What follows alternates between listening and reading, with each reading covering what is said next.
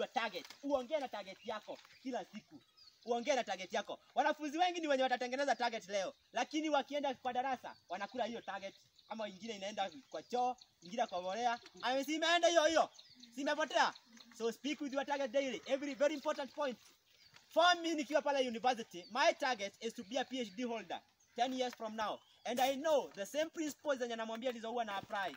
And for me to speak with my target daily, nilitengeneza bango yenye huwa navalia. Nikifika kwangu natoanga saa, lakini hii sijawahi toa. Juu nataka kuona Dr. KM Wangari every now and then. Naonanga hii. Every now and then, Dr. KM Wangari. And because of this, nikikosa kupeleka assignment naona I'm killing Dr. KM Wangari. Nikikosa kwenda kusoma, nikianguka takat na nikosa kurevise, I'm killing Dr. KM Wangari. Sasa na wewe nimekwambia target yako, you speak with it. For the boys, for the girls, for the girls, target yako ili uongee nayo. Uchukue best subject. Kama ni Magi alikuwa amesema ni nini? Business. Uende kwa kitabu ya business, uweke kwa hiyo cover ya business. Uweke hapa target hiyo yenye tumeandika. Tuko pamoja? Uiandike vizuri na uistick hapo juu ya kitabu. Tuko pamoja? For the boys, including me, I'm caring. No wonder you can see a boy, vitabu za vijana mingi hazikuangi na cover. So usiweke hapo. Vijana uchukue target yako ili uongee nayo, uwekelee juu ya roka ama ndani ya roka. Sawa sawa? Na especially juu ya roka, ili ukirukia juu ya roka unakanyanga target yako. Tuko pamoja? Very important. Very important. Number 4, share with trusted friends. Share your target with trusted friends. Uongea target yako na mtu. Uambie mtu because atakuwa accountability partner wako. Ongea na mzazi, ongea na somebody else. Are we together? Very important. Share with trusted friends.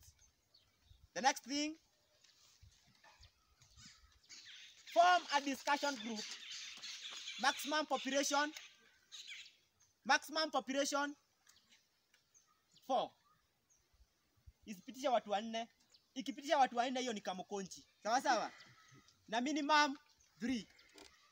Maximum 4.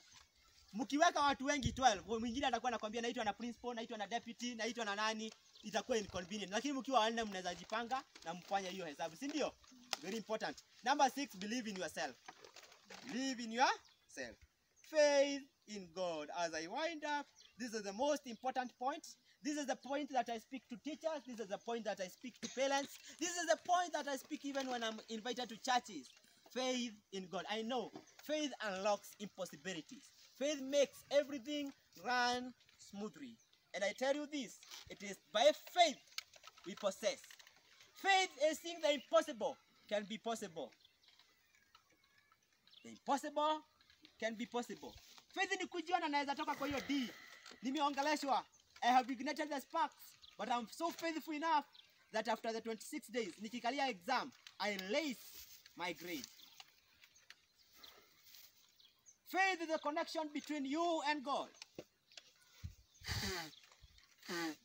No wonder the impossible can be possible, because there is the strength of the Maker. But I learned this, that the strategy to unlock God's blessings is faith.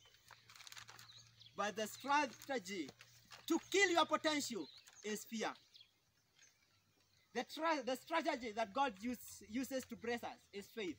The strategy that the devil uses to stop us is fear. No wonder the Bible says, fear not. Fear not. Fear not. So leo nimekuja askari, nimekuja nikamwambia, be hopeful, be faithful. Unaweza, you can make it, revise. And you'll ignite some faith. But the devil atakuja akwambie, hiyo chemistry always improve with fear. Na wewe uogope. That's why I want to teach you how to feed your faith and not fear. How can I feed my faith and not fear? Because when you feed your faith, you will never connect.